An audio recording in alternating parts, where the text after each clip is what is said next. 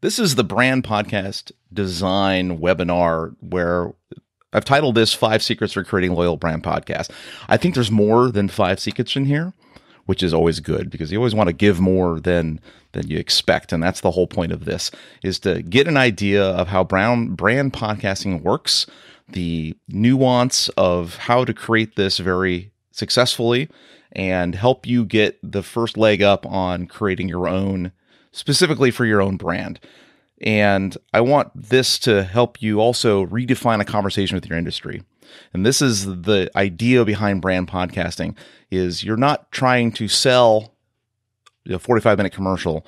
You're trying to have a higher level conversation with your customer so that they become loyal fans of your brand no matter where they are. And that's the kind of the idea. So keep that in mind as we're going through this, and hopefully I will nail that on the head. All right. I want to begin with a little story. I want to tell you about a brand called the Happy Dog Food Company. And they recently had a national sales conference in Washington, D.C. And it's hard to imagine with all the craziness going on. But their entire North American sales force was gathered together, and their keynote speaker, the company's marketing director, comes up, and he started off by giving this kickoff worthy of a Las Vegas stage performance. And he's up there giving that old pattern of call and response.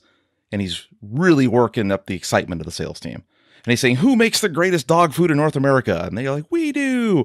And who makes the greatest campaigns? We do. Who's got the best packaging? We do. Who's got the biggest distribution? We do. And then he stops and he stares at the audience and he says, so then why are we not selling more of our product? And there's like silence. You can hear a pin drop. And then one bold voice out of the crowd yells, because dogs hate it. And this is, I imagine laughter in the background if this was given live. But there's a point here. And obviously this is a joke.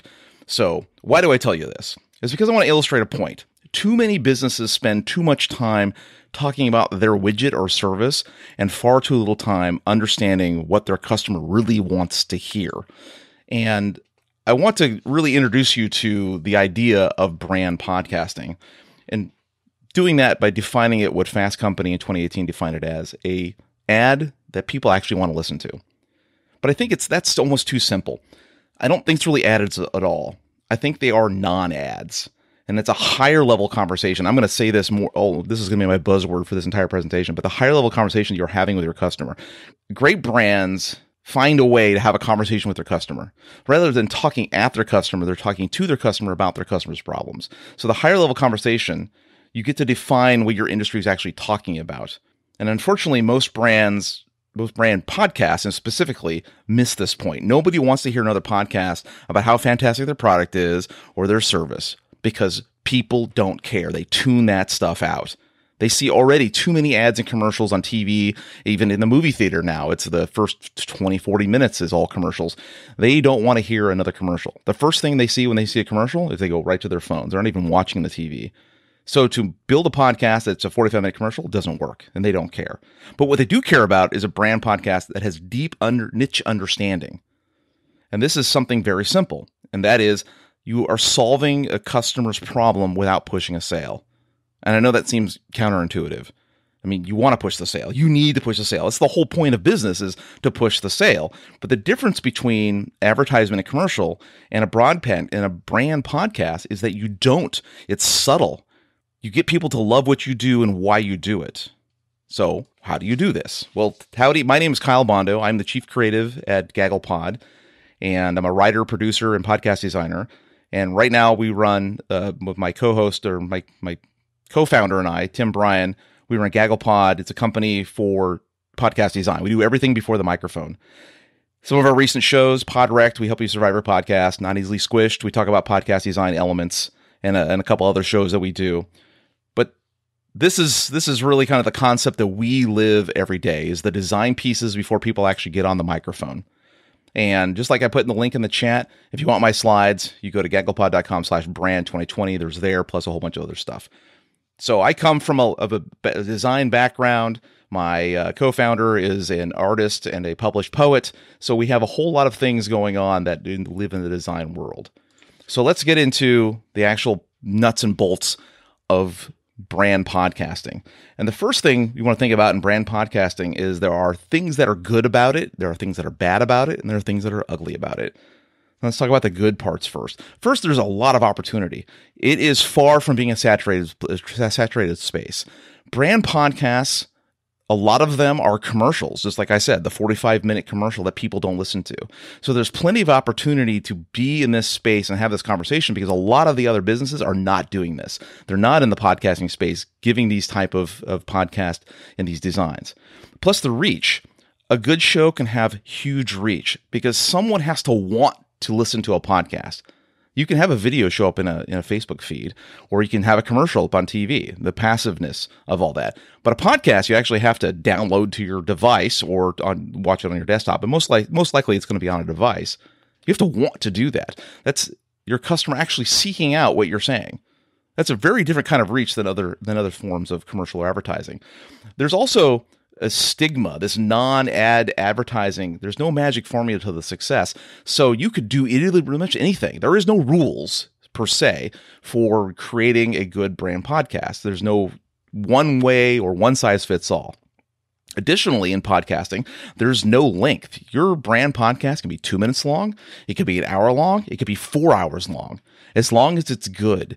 The key point that I'd like to point out from another podcaster named Dave Jackson says, not too long, only too boring. So length can be any size. There is no ideal length. And if anyone tells you there's an ideal length, they're trying to sell you a course. That is definitely not a true thing in podcasting. It can be any size. Finally, cost. It's a fraction of what a commercial spot costs. I think what they say for a 30-second spot in the Super Bowl was like $5 million, some crazy stuff last year. The cost of podcasting is a fraction of that and has better engagement with your audience than a commercial does. Because again, what do we all do when a commercial comes on TV? We look at our phones. But let's back this up with some data. And the data is coming from BBC Global News. And of course, we're thinking, okay, well, that's overseas, right? But they did this on 4 continents. And BBC has a large radio presence and has a very strong podcasting presence. So they're someone to actually listen to. And they talked about this. 94% of customers listen while they're doing other things. Unlike a video you have to watch, or a blog you have to read, or a commercial you have to watch, you can listen to a podcast while you're doing the dishes, doing the laundry, mowing the lawn, out for a walk. These are the kind of things that you can do that you can't do with any other type of advertising. Additionally, it has better engagement than TV. It has higher brand awareness because people are actually asking to listen to it. It has higher brand consideration. You are having a higher level conversation with your audience by understanding their problem, not pushing them a product.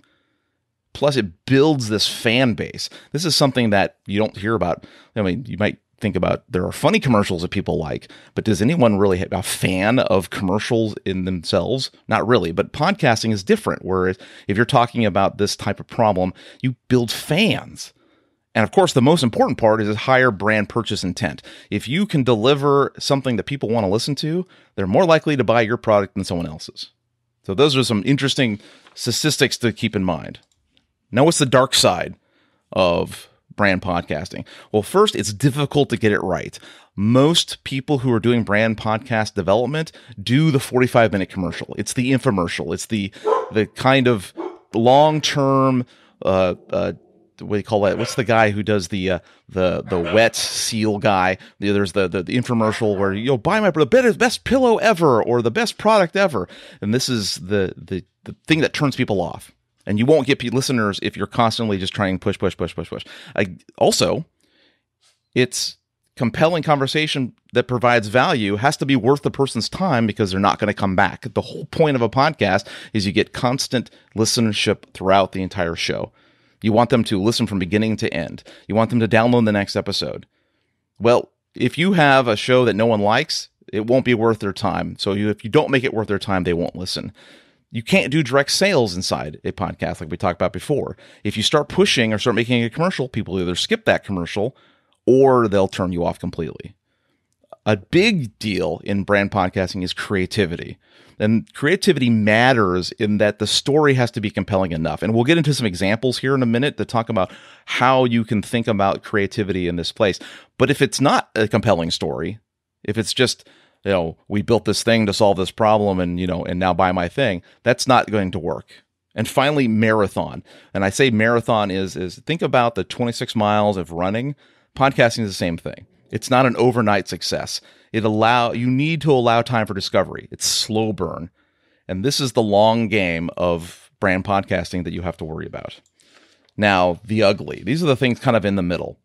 There's a fine line between infomercial and infotainment. And you have to think about who decides what that fine line is, and the answer is your audience. Your audience will decide whether or not they think that's a commercial or not a commercial. You can only make 50% of the people happy 50% of the time.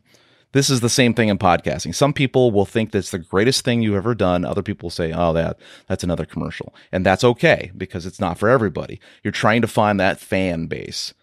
Again, it takes that creativity mind. You might require to even hire companies like marketing companies to think of outside of your business and try to find the conversation that maybe you don't even know you're having with your audience. This is like if you are selling beauty products, you probably don't want to start a podcast about mountain biking unless you're trying to market to maybe women mountain bikers. So you're trying to think about, you need to bring in other voices to help you with that creativity.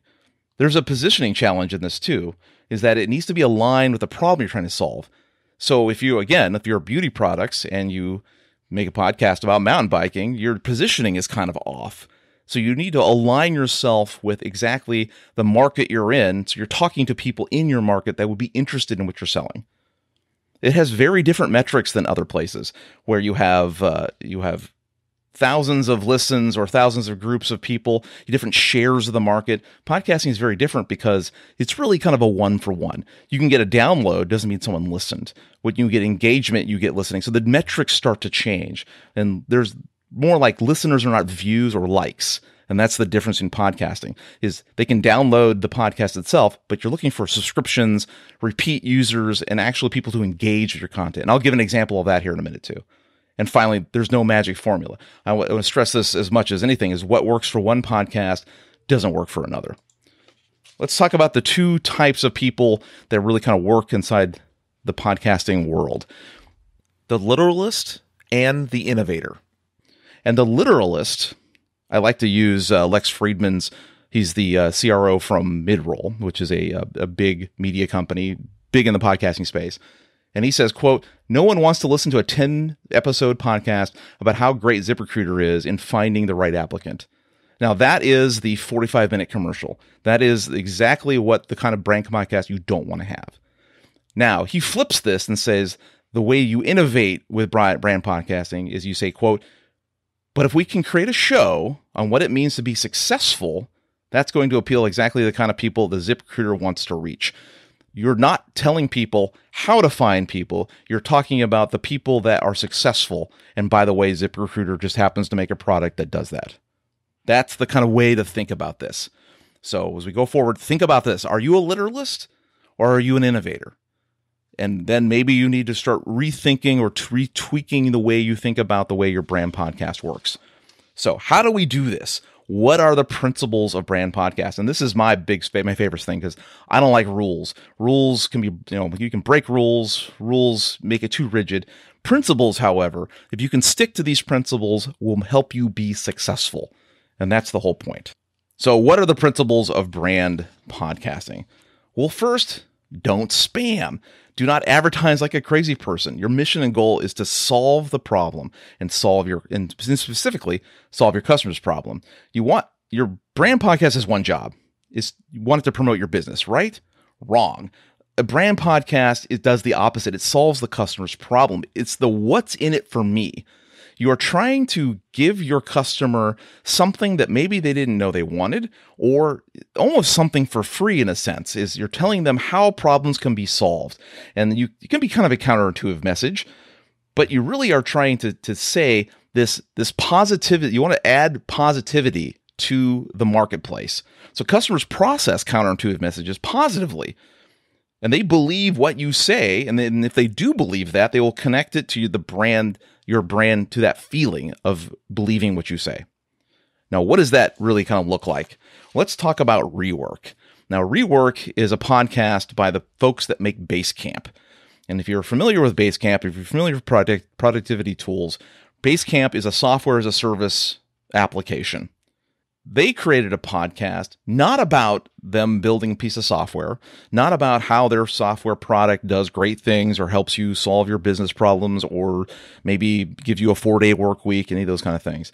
Instead, what they did is they started a podcast that does 10-minute interviews of people are telling stories. They promote their guests. They're telling stories about people who are innovating in the workplace. Their target is business innovation, not the actual application that Basecamp happens to help in business innovation. This is the higher level conversation you're having with your customer. And because Basecamp being a productivity tool, if you believe they have their thumb on the pulse of the business innovation, then you also believe that maybe their software is good enough for your company too. And that's kind of the higher level idea, is you're having this. We believe in business innovation. We're promoting people who do business innovation. By the way, we happen to sell a product if you're interested. Next is stories win. Stories win when you actually do deep niche understanding and start mapping to your position. Because in deep niche understanding, you're taking a complex topic, you're grabbing a slice of it, you're mapping it to your positioning, and you're redefining it. Connecting stories will work very well for this. And in connecting stories, you have to think about Slack. Now, Slack, again, another productivity tool. This is a tool that helps do inter-office chat is really a good way to define what Slack is. A lot of development companies use this, but a lot of it's starting to branch out a lot more. But their podcast is not about, again, their application. They talk about work-life experience. They want to know how people are balancing their work demands, but also have time for relationships, family, time to be creative.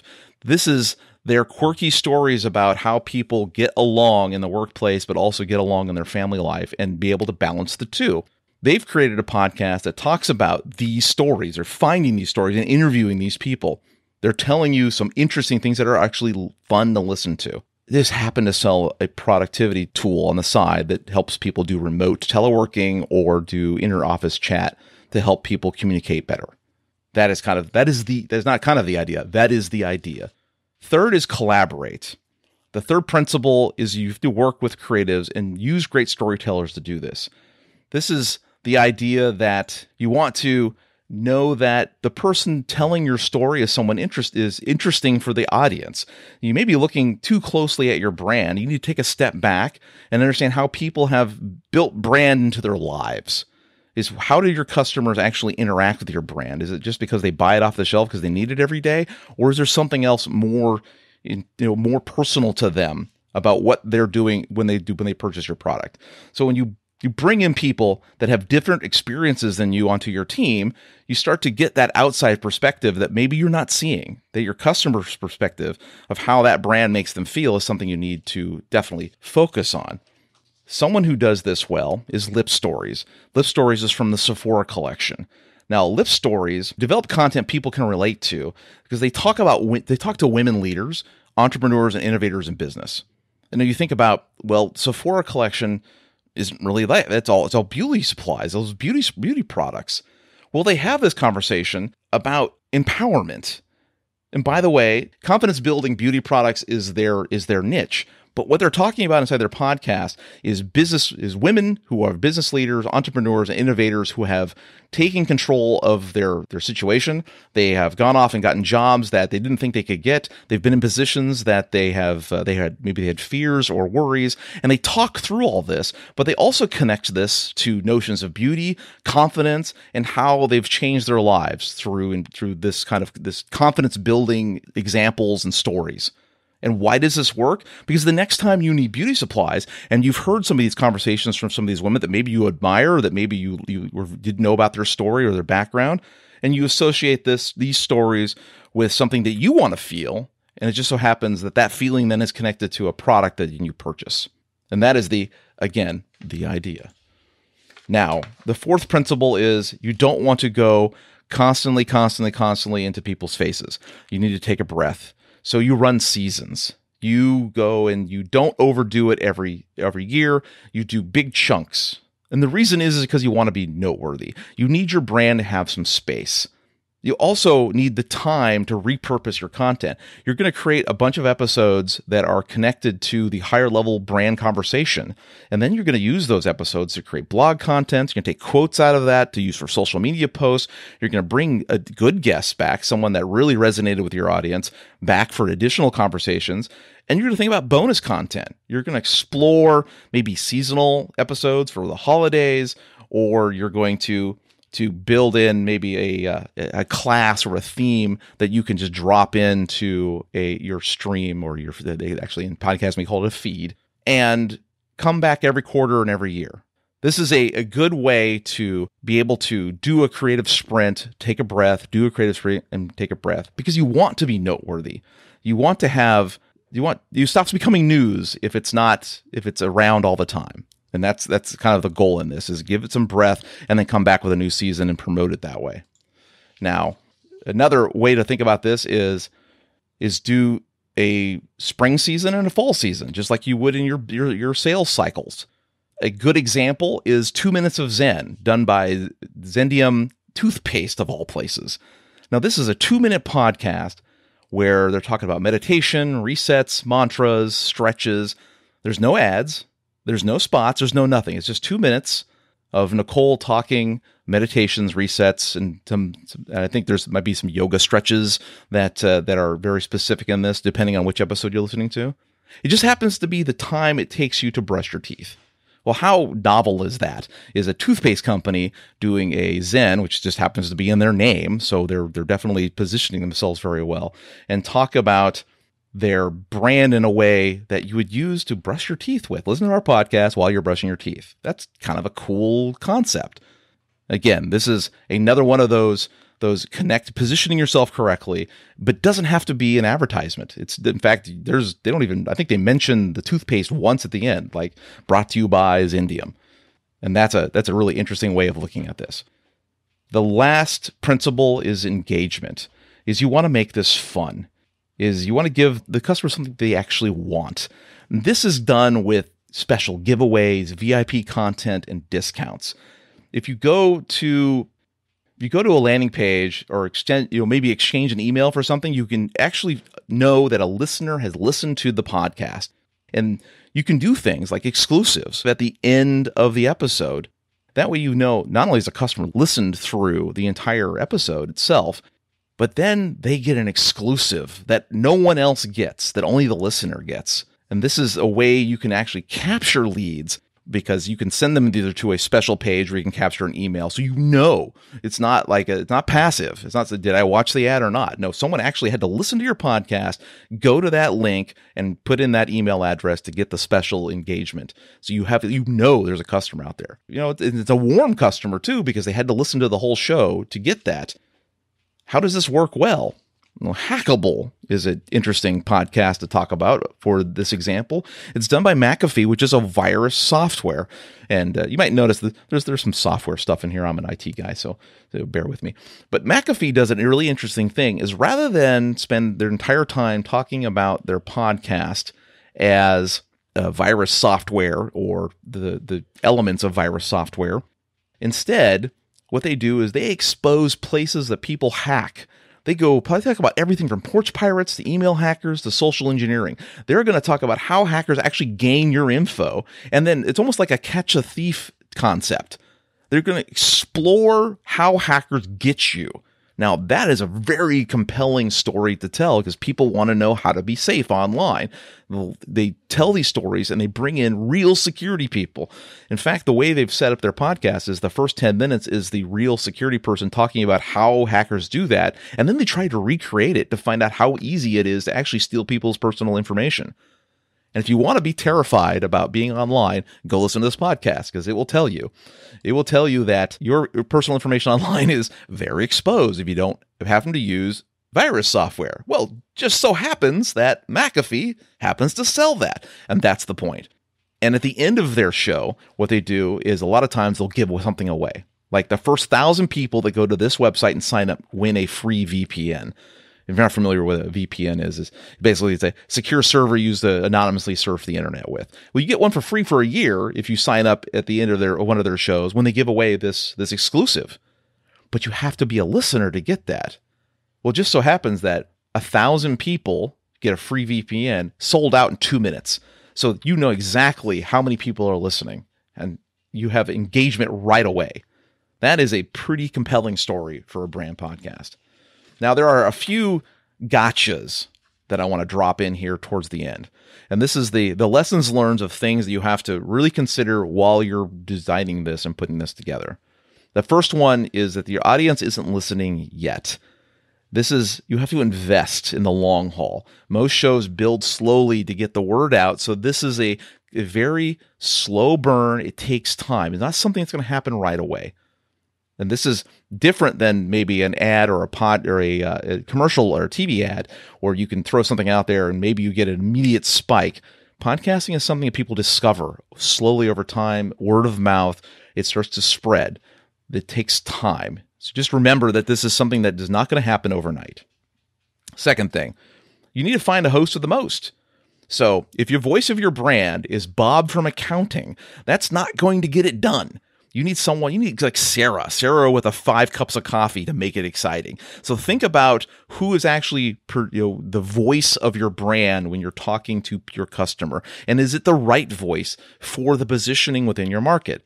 Are you a serious company? Maybe you need a serious host. Are you a fun, exciting company? Maybe you need a fun, exciting host.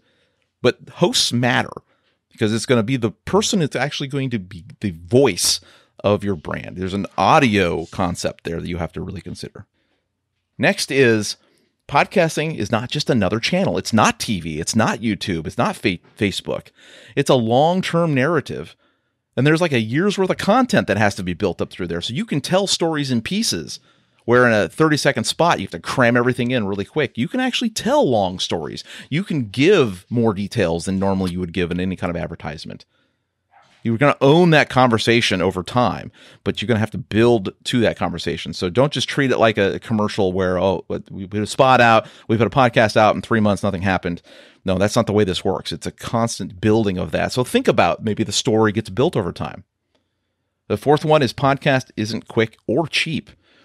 Now, if you just want a podcast tomorrow, you can buy a microphone, you can get yourself some hosting space, you can get some recording software, and within $100, you're up and running, no problem. Maybe even free. There are software out there that's free, so the microphone becomes the only thing you're really spending on in the host.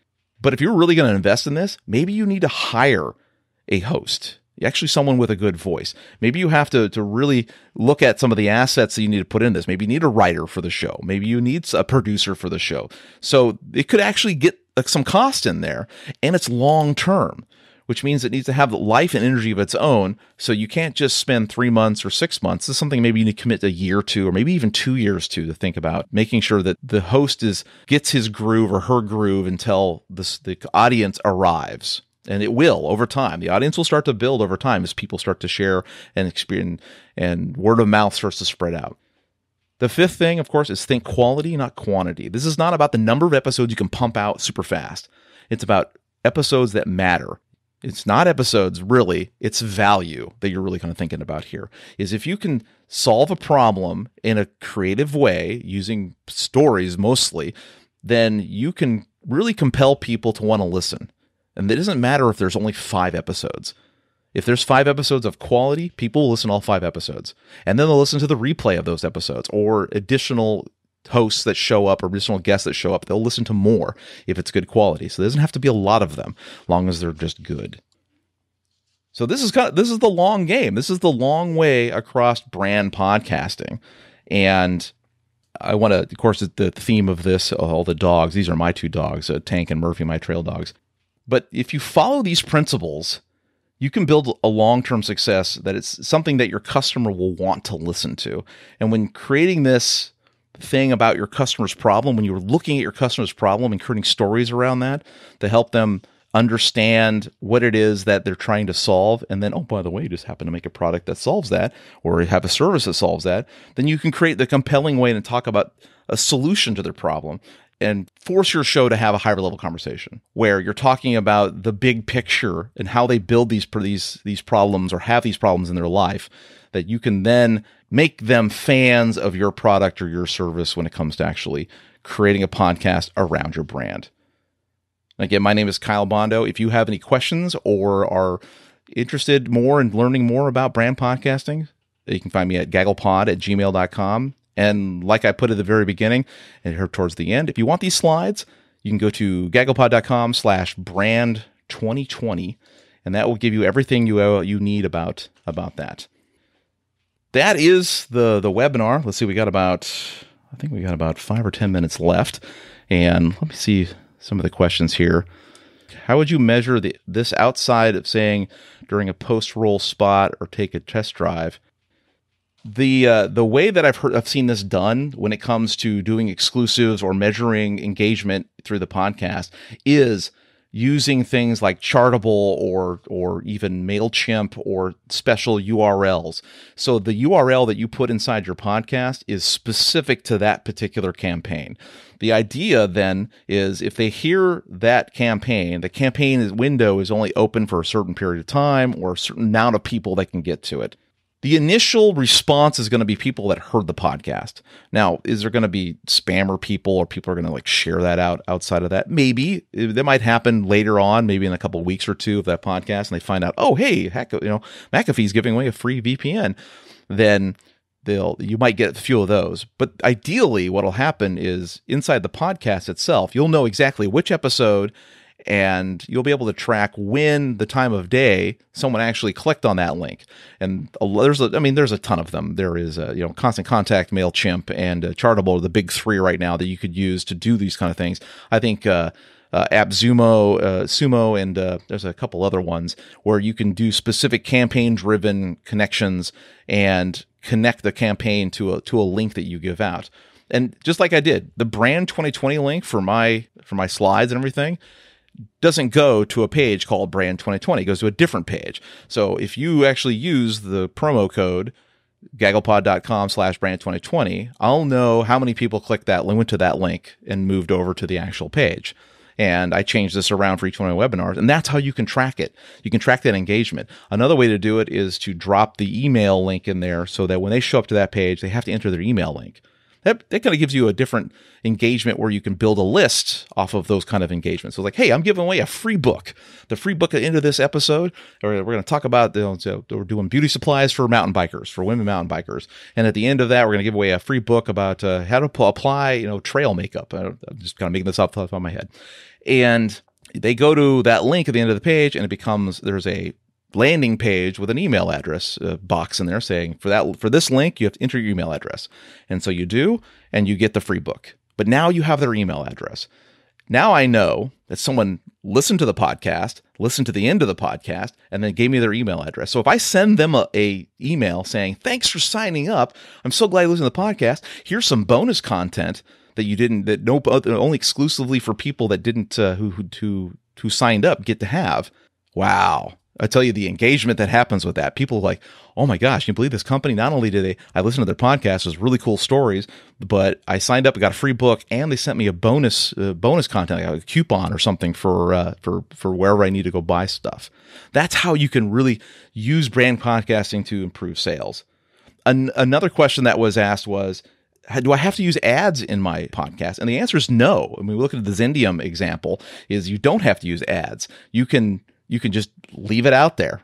Hey, we just happen to sell toothpaste. But the next time if I listen to that podcast and I'm doing my mantras and I'm doing my flexing and I'm brushing my teeth while I'm doing that, chances are when I'm in the supermarket and I'm looking at the toothpaste brands and there are 10,000 of them, I'm going to see Zendium and be like, you know what? That's the podcast I listen to brush my teeth with. Maybe I should try their brand. Another question I had was, do I need to have a product or service before I start podcasting? Again, the answer is no. You can start the conversation about the industry now before you have the actual product or service.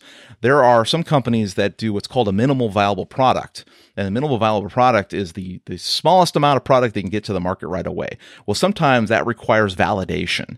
A podcast is the cheapest and easiest way to get market validation. Because if you can build an audience around the higher level conversation about the industry that you're trying to build a product for or service for, and you actually build that audience, you then have prime the market for people you can talk to about surveys, who can do beta testing, who can give you feedback on what you've done. That's invaluable information. So you're almost finding customers before it's time to actually make the sale. That is a big deal. Another question was, what is the average time before I see results? And this could be something as far in as a year. I mean, you might see results right away. There are some podcasters that see results right away, but it's possible that you will not see results until maybe a year in or 18 months. It could be even 2 years. So this is a long investment. But trust me, the amount of experience I've had in podcasting and seeing these podcasts take shape, after 2 years, you will have an audience. It will build, and you'll be able to refine along the way. It's not a set in stone formula. You can change it. You can try new things. You can experiment with new things. You start new shows. So as you build this library over time, what happens is you build 10 episodes, and maybe you have very little downloads for 10 episodes. But then someone finds one of those episodes and goes, "Oh my gosh, I love this," and then downloads the other 9. And now your numbers start to improve, and then shares that with a friend. And then that friend downloads maybe you have 12 at this point, and then downloads all 12. Your download numbers start to increase as these podcasts start to get shared around and people start to talk about it. That is how the growth naturally takes place. And industry magazines and industry places, if you repurpose your content, will start to find you as well. And they'll start writing articles about you. They'll start lists like the top 10 brand podcasts. Companies like Fast Company and Inc. and those kind of things will start putting you in their lists as you grow. So there's the potential for press releases, repurposed blog content, social media content, especially big guests. If you're going to do a guest type show, bringing on guests that are really kind of toast makers inside that industry that you're focused on. If you can have a guest on and talk about the top 3 things that people most struggle about the thing that you're working on, people will tune in to hear that person talk. That becomes yet another opportunity to do what you need to do to connect your brand with an audience. And that's really the whole goal. So I think that's almost our time. Just seeing how much time we got left here. I think. Hey, Kyle, you actually have unlimited time now. I just got a notification from Zoom that you got a lot of time. So nice. Keep on talking, boss. Nice. Unlimited time. No, everyone loves. See, there you go. See, Zoom just gave me an exclusive promo, which just made me a bigger fan of Zoom than I was before. It's only they had a podcast. It's kind of crazy. They don't have a podcast. So that is, if you have any questions, go ahead and you can unmute your mic or drop it in the chat. Kyle, question I have is, I know you were talking about the seasonality of some of these episodes that are doing the brand podcast approach. Are you saying that this is in addition to just the regular podcast episodes that they're doing? Or were you just giving examples of some that were just seasonal or whatever in terms of that particular example you were proposing or talking about? Sure. So the concept is to give your show some space. Seasonal work tends to work better with marketing campaigns because a marketing campaign has a lifespan. You're working on the 3-month campaign or the 6-month campaign, and then there's the podcast kind of follows along that campaign until its end. You do your accounting, and then you figure out what can be repurposed. You decide whether or not that actually worked, and then you try a season 2. That's one concept. But in podcasting, there are no rules. So if you want to do a show every single week or do a daily show, then there are a lot of podcast examples for this. The New York Times has a podcast called The Daily, which is their news program. Fox News, CNN, you pick any kind of news network whatsoever. All of them have the ability to do the daily show where they're constantly putting out content. You can do it that way as well. The one thing you're kind of looking for to focus on whether or not you do seasonal or not is whether or not you have the bandwidth and the capital to push it that far. If you have a host, maybe it's yourself, if you have the ability to sit down at the microphone and create the content weekly, if you have the interest and the excitement to talk about what you're talking about, then why not do it weekly? You could. There's no one saying you can't.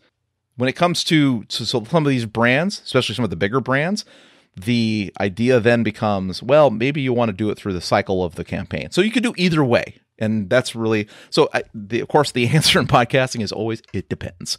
And in this case, it really depends on what your op tempo wants to, you want your op tempo to be when it comes to your campaign. So do you want to build it in a campaign, or is this just kind of a slow burn weekly build over time? Or is this a daily thing where you're constantly connecting to a daily type of content, almost like a news snippets or updates every single day? Does that make sense? I think my coffee's wearing off. Yes, it does. Thanks so much. Sure thing. So I'm glad everyone got something out of this. Again, the replay will be up probably by the end of the week. I will put that up on that link, and I will send that link out via the email if everyone is signed up, so they get a copy of that. And that goes, of course, to the gagglepod.com page that has the other things on there too. We have our past presentations, links to design templates to help you create your own podcast and do some podcast design thinking. There's a couple different specials on there. I've been writing a book for 3 years that I have a pre-sale page for. If you want to, 2021 maybe the design book will be out. It's a work of love, and there are podcasts on there that GagglePod also produces. Some of the shows that we run, definitely be interested in that, especially if you're into podcasting. We do Podrect, which is a podcast about how to survive your podcast. We talk about some of the things, the problems that go wrong in podcasting. It's definitely worth a listen. And if you're more interested into arts and some of the more subjective thinking of that, Tim runs a podcast called Create Art Podcast, which talks about art concepts, interviews artists, talks about the muse and poetry and those kind of things. That's a good one to listen to as well. But we got a whole bunch of those.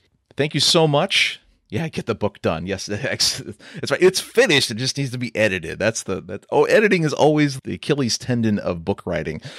But it's definitely finished. In fact, I think I have like 3 books that are finished. So maybe there's a couple books I need to actually write.